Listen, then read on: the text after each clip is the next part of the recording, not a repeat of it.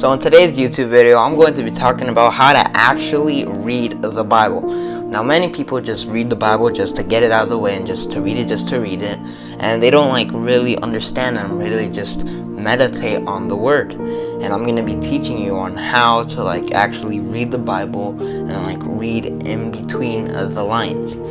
So first of all, it says in Joshua chapter 1 verse 8, "Keep this book of the law always on your lips. Meditate on it day and night, so that you may be careful to do everything written in it. Then you'll be prosperous and successful."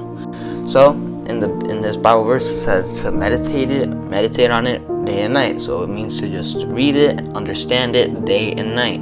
And then the second part says, so that you may be careful to do everything written in it. So that means that you're able to understand the Bible, and then you're going to be able to implement it in your daily life.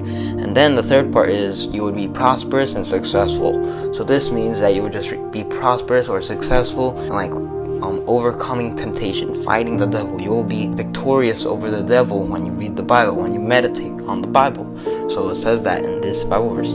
And another thing is in Matthew chapter 4 verse 1 through 11 is Jesus was tempted by the devil, and he kept on combating him with, "For it is written in the Bible." So whenever we're tempted, we could go back with the lies the devil is telling us and say that this is what the Bible says, so I'm not gonna do it. And a way it says that Jesus does this is Matthew chapter 4 verse 1 through 4.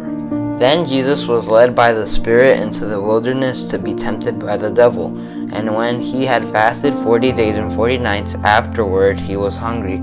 Now when the tempter," or the devil, "came to him, he said, 'If you are the Son of God, command that these stones become bread.' But he answered," this is Jesus now, "but he answered and said, 'It is written, man should not live by bread alone, but by every word that proceeds from the mouth of God.'"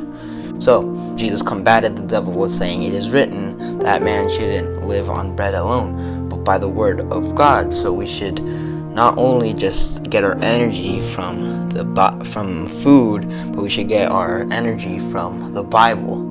So yeah, and if you're ever gonna fast, I don't recommend doing a 40-day fast, but if that's what Jesus told you to do, then go for it.